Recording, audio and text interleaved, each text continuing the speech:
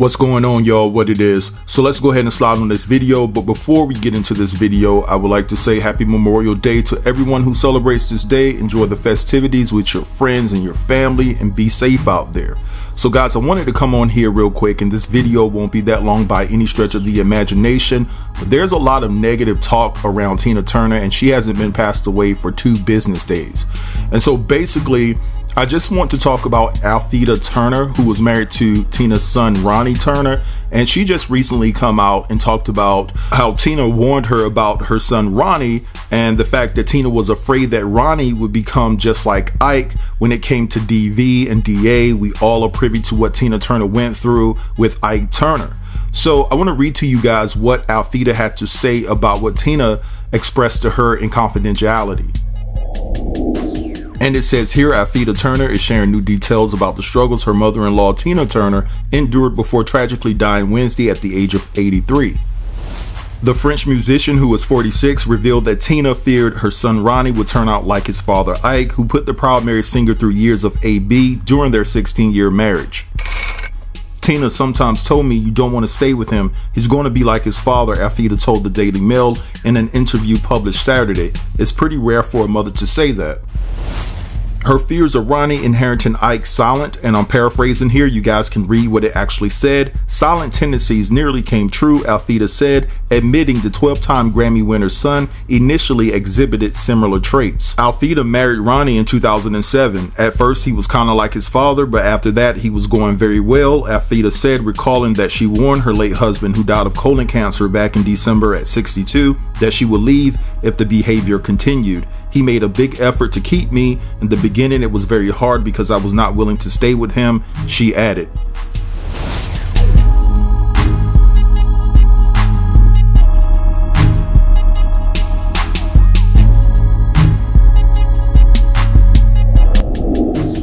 Alright, so my opinion on this particular matter is the fact that Tina just died on Wednesday, and you're sitting down with a major publication on Saturday in the Daily Mail to discuss some things that you and Tina talked about behind closed doors. I just don't think it was the appropriate time. Now, let's not forget to bring up the fact that you probably got paid to do this interview, which is a whole problem within itself. I mean, at the end of the day, you're not a blogger. You know, most bloggers don't care about these celebrities. They have no emotional ties to the celebrities that they're talking about, right? Doesn't make it right that they jump on the internet and do what they do. At the end of the day, I try to govern myself accordingly and be respectful when I'm reporting on these celebrities. But in this situation, we're talking about someone that was actually family. You were her daughter-in-law, right? And I understand you're not biologically related to Tina, but at the end of the day, by marriage, you are family to her. And it seems as though that you were so eager to report on some things, and I'm pretty sure that more things are going to come out because it's clear and evident that Tina did not leave you in her will. And again, this woman hadn't been dead for 2 days, and you're already doing an interview talking about your mother-in-law, right? You should have let this just sit and simmer. I understand that people have their truths that sometimes you just need to get off your chest for your own mental stability, and I get that in its totality, but it just comes across blatantly obvious that you're trying to capitalize financially off of the passing of your mother-in-law. Now, I could be wrong. She probably didn't get paid to do this interview with the Daily Mail, but whether you were paid or not, you could have just waited at least 6 months to a year to talk about things that Tina talked to you about in private. That's just how I feel about the situation. Now let's move along, because on social media, right, Tina Turner is getting raked through the coals.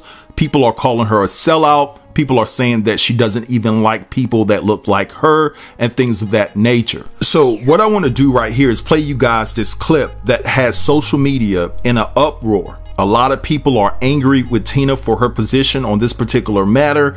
And so after I play this clip, I'll be back to talk to you about how I feel about the situation. So sit tight. We know we came like from Africa, and sort of our attitudes and our way of life sort of esteems from the African way. And I think like this sort of, well, I'm only speaking now like from something I haven't really looked into, but I get that Africans are sort of very lazy people. They're not very aggressive. You know, they just sort of want to live off the land and live very comfortable, which is great if you can do that, you know, if you're in a position to be able to do that. But I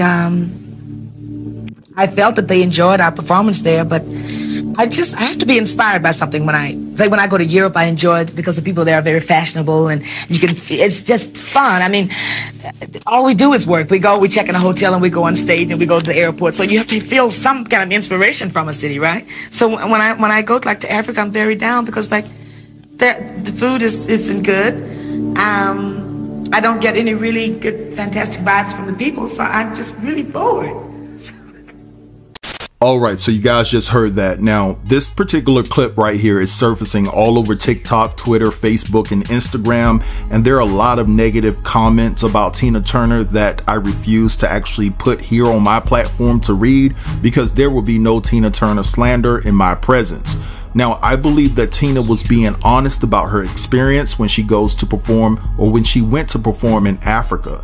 And so basically she was just being blatantly honest, right? Tina has always been truthful and forthcoming about her relationship with Europe and how the fans over there treat her. They treat her like royalty, and that's why she moved to Switzerland also, because of the fact that she was dating her husband who was also from Switzerland. But Tina has always said on numerous accounts that the people over there in Europe treated her better. Her albums did better over there. They have such a level of affection and appreciation for Tina more than they do here in the States. So Tina just fled to where she was appreciated. And so I feel that Tina just didn't feel that level of appreciation from the motherland. And so she just said what she said. Now, I don't agree with what Tina said, so I want to make that abundantly clear. But at the end of the day, she said the same thing that people from the motherland say about, you know, people that look like us here in America, that we're lazy and things of that nature. So, I mean, eye for an eye, you know, listen, I'm just saying, right? But in closing, I would like to challenge all of these people that are making these derogatory comments about Tina, saying that she was a sellout, that she didn't like her own people, to check these rappers out here over the years that have used Tina's DV and DA issues that she had with Ike in their music, making fun of what Tina went through. Tina has also been on record and said collectively that people over here has made light of her situation with Ike, and that was another reason that propelled her to move to Switzerland. She didn't want any parts of the States because basically they didn't give her the respect that she felt that she warranted. And also, Tina has relentlessly spoke about on numerous occasions her struggles as a woman, a melanated woman, trying to make it in the music business in the 60s, the 50s, 60s, and things of that nature. I don't think that Tina turned her back on her people. I think that Tina just told the truth about how she felt about situations and things of that nature, and people just can't handle her level of honesty. But anyway, I want you guys to drop down in the comments and let me know what you think about this whole entire situation. Don't forget to like, comment, share, and subscribe. And until next time, peace.